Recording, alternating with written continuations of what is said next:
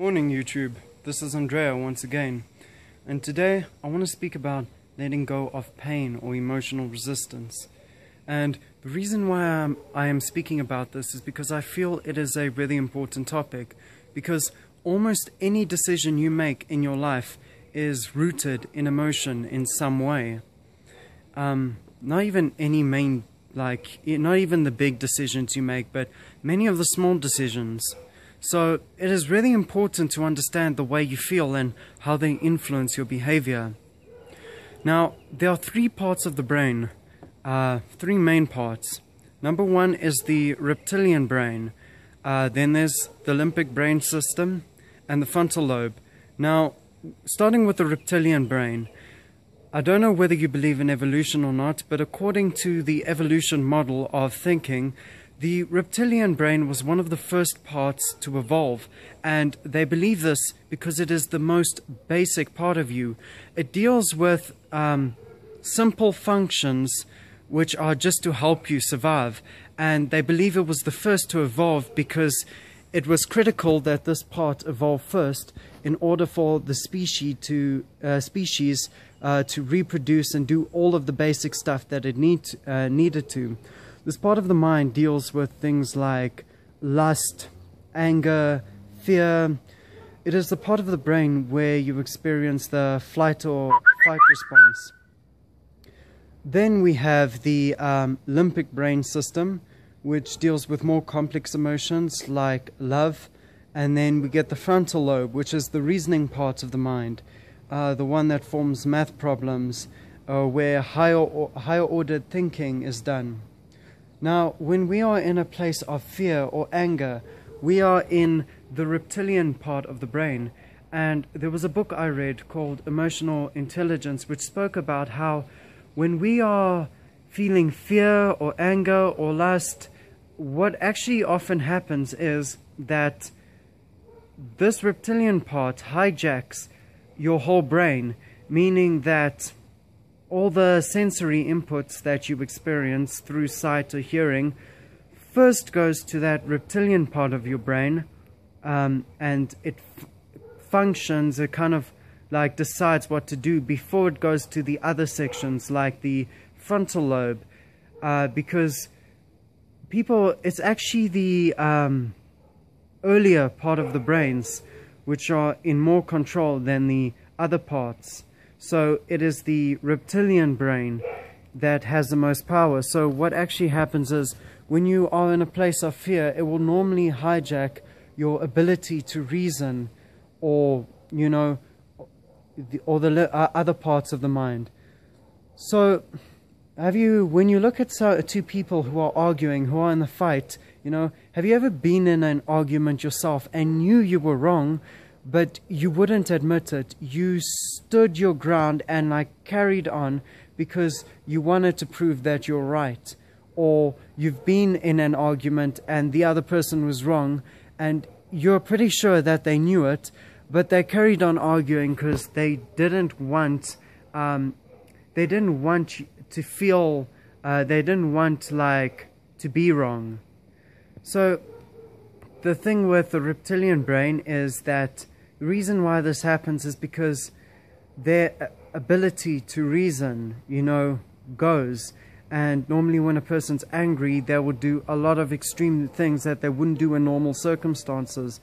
When a person is extremely fearful, say for example you got a fear for heights and you're on a plane and you're scared out of your mind, the chances of the plane crashing is extremely low. I mean, you're more likely to die in a bus accident, but you cannot help the emotions that you're feeling. Say for example, you have social anxiety and you're walking in a mall. How you're feeling is irrational, no one's looking at you, but yet it's real, it feels completely real, and you can't do anything about the emotion. This is because it is hijacking the other parts of your mind. So it is really important to actually be able to deal with our emotions and be able to detach from fear or anger, because then it allows us to be in a higher emotional state, and we'll be able to see things more clearly, because when we're fearful, we cannot see things clearly, and we cannot make informed decisions. So when you can put yourself into a relaxed, calm state and see everything for what it is, you can make a informed decision. Now, how do you do this? How do you detach from pain? It is not really easy to do, you know. And a lot of people, you know, in a lot of spiritual videos, they say you are in complete control of your emotions, but it doesn't feel like that is the case. I mean, for anyone who's like has this temper problem or an addiction or something, you know, say for example an addiction, they'll tell you, but it was your choice to do that, and you did it with your own body, but it didn't really feel that way. It almost felt like you were helpless to that emotion. Now, I don't believe you have full control over your emotions. I believe you can if you have the right knowledge and you understand them. The problem is there's a lot of stuff we don't understand about our own emotions, and it means that when we try to sort them out, we don't really know how. Now, when it comes to emotions, they say there's only two emotions, positive and negative. But I would simplify that. I would say there's only one emotion, positive emotion, and let's call that positive love. Okay, there's only love. And when I speak about love, it's in a general way. Like, it's not just love that you feel for a parent or a mother or family member. It's also, you know, towards, let's say, for example, you're looking at a beautiful scenery. That's love. Or any positive emotion, like you enjoy a certain movie. Now, how can there only be one emotion? Then what are these negative feelings that people feel, like fear, anger, jealousy? What are those? Well, I don't know if you've heard of this, but there's a philosophy that there's no opposites in the world, or opposites don't exist in the way you think about them. All opposites are just varying degrees of the same thing. Let me explain. Small isn't really the opposite of big. It is the lack of big. It is the lack of size. When it comes to light and darkness, darkness is just really the lack of light. When it comes to heat, cold, you see, heat is vibration. The more faster particles in an object vibrate, the more hot it is. So cold is when there's a lack of vibration. But you can never get negative, like beyond no vibration, meaning it's not vibrating at all. You can never get a minus height, a -5 height or whatever. You know, you cannot, even though you know, you can never get minus darkness. You know that saying, a candle can take out the darkness, but there can never be enough darkness in a room to take out the light. So when it comes to negative emotions, what you are actually experiencing is the lack of positive emotions. You're experiencing the lack of love. So you are still feeling love, but really little of it. Just like when it comes to coldness, there's still a little bit of heat in the room, but it's really little. So all emotions are one. Now, when it comes to pain, pain is created by blockages. Now, all negative emotions, there are 4 steps to the creation of any negative feeling. Step number 1 is wanting something. The second step is not having it. The third step is like really the big one. You resist not having it, or you push against it. And number 4 is pain. And pain is just really the byproduct of resistance. Actually, I want to change those steps. Number 1 is wanting something. Number 2 is not having it, or the thought of not having it. Number 3 is resisting not having it, or the possibility of not having it. And 4 is pain, because not in all cases you may not have that thing. For example, say you're experiencing fear, like fear of losing something, you know, or fear that people may judge you. Say you feeling the fear of somebody judging you. Now, at the moment, you know, what you are experiencing is the possibility of not having their acceptance. So, yeah, I would like to instead change those 4 steps to the second one I mentioned.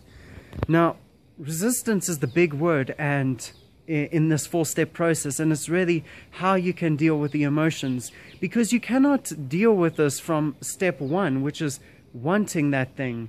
Many people do, though. When they find that they cannot have something in their lives, they go into denial and say, it's fine, I didn't want it anyways, or no, I don't want that thing.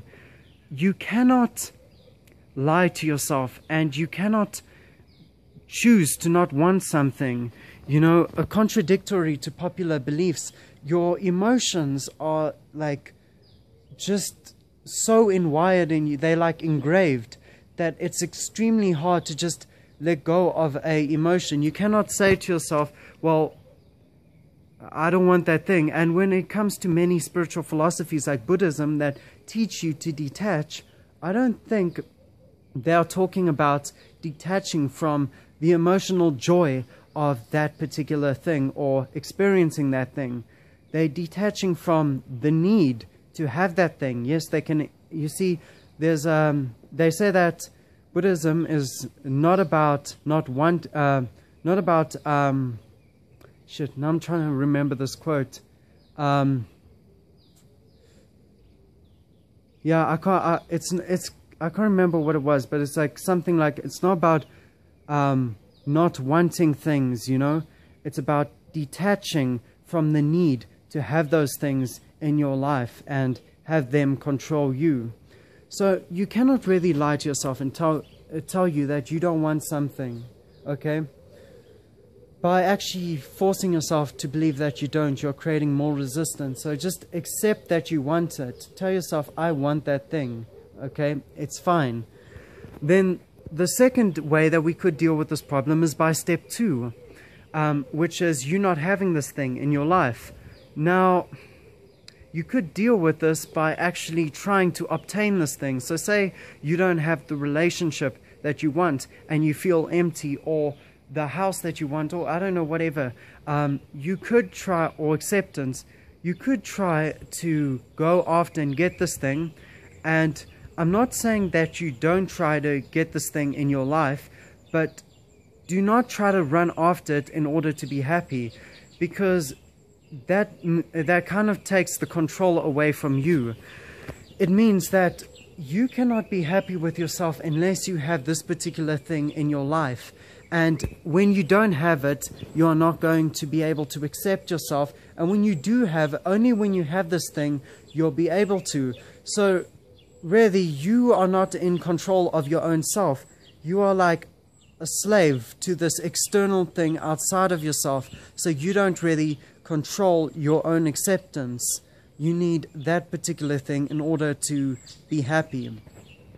Also, the second problem is when trying to actually deal with your emotions and find a way of letting go of resistance. You see, if you need to have that thing in your life in order to be happy, then what about the period before, like before you actually get it? You know, the third issue with this is that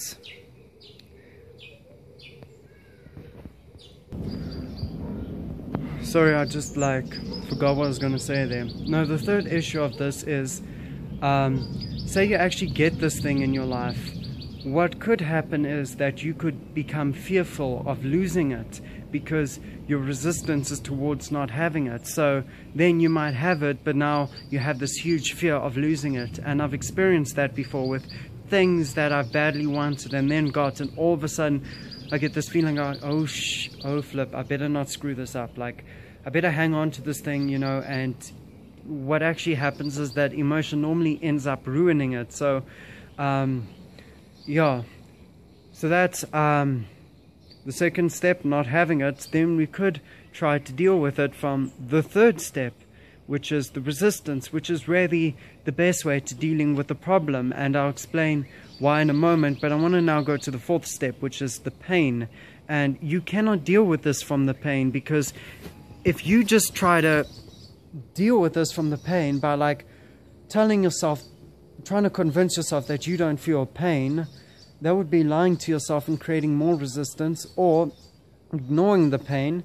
As you know, you can't ignore an emotion and expect it to go.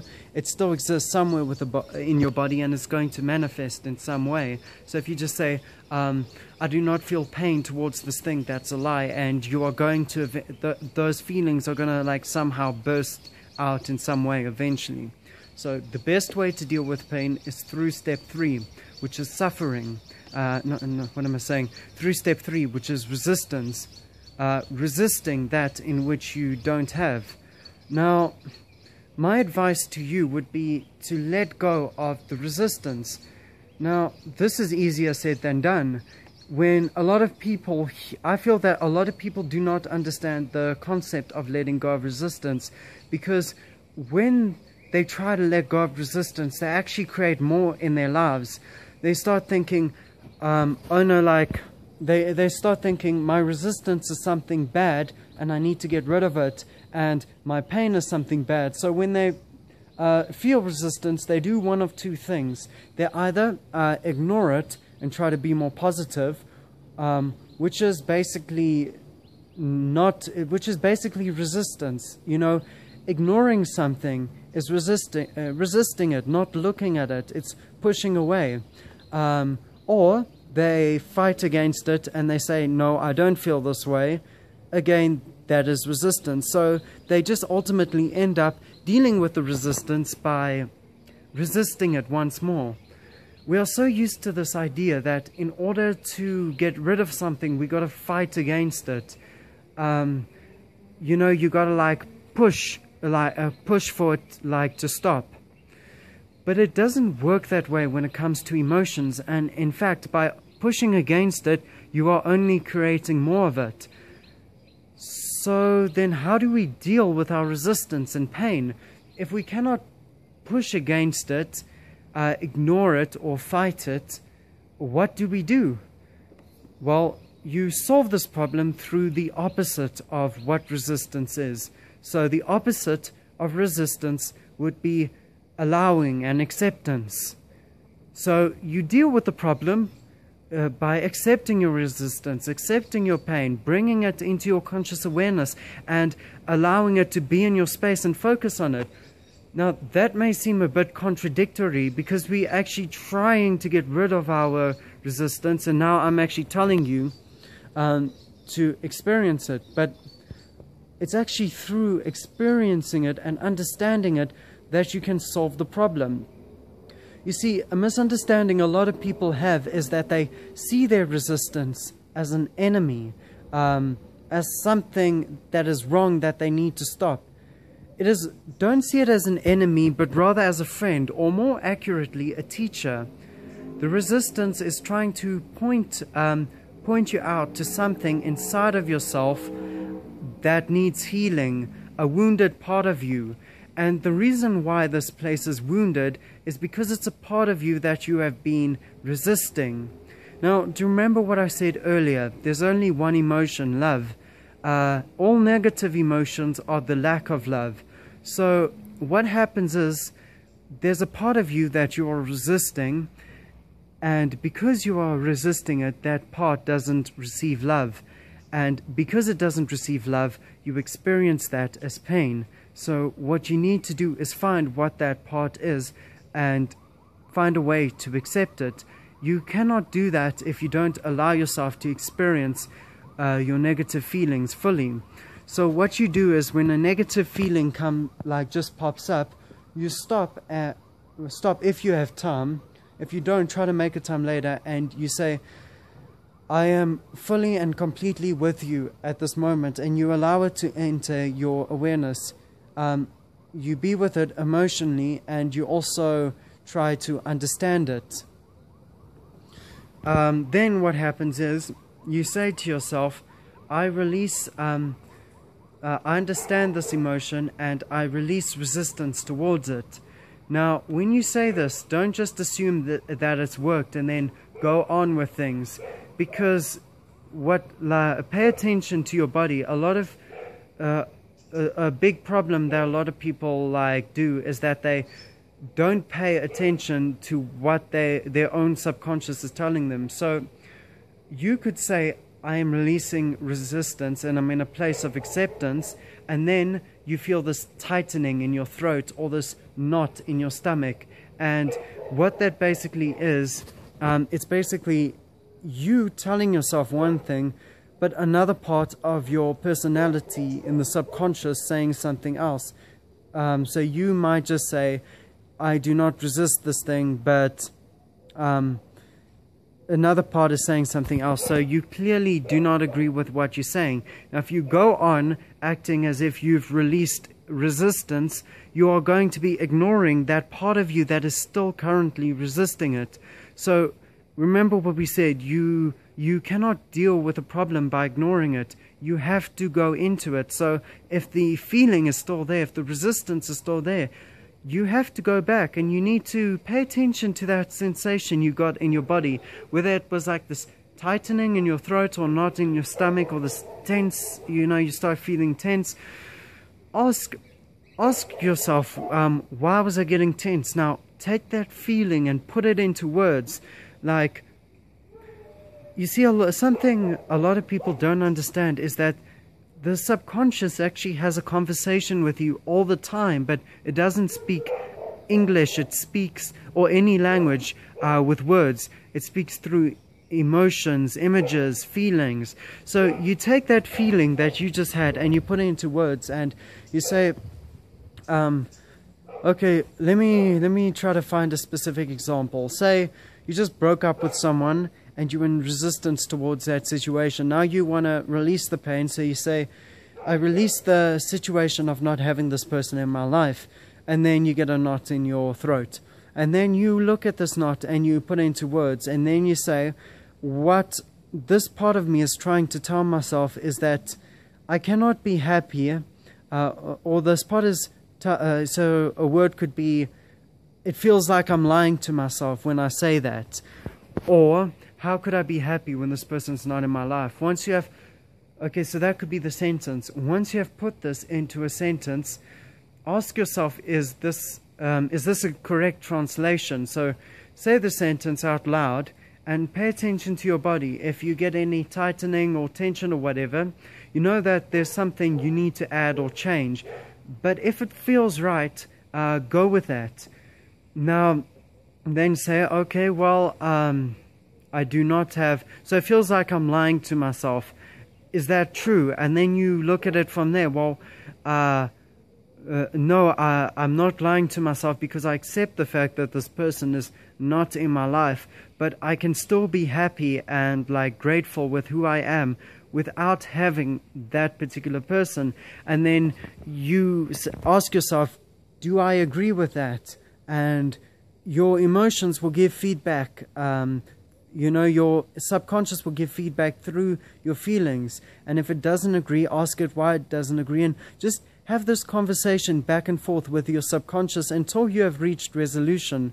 And how would you know when you experience resolution? You will know because you will feel a lot more lighter, and there will be no tension or resistance in your body. And what actually happens is when you do this with different areas of your life, you start releasing resistance towards each thing.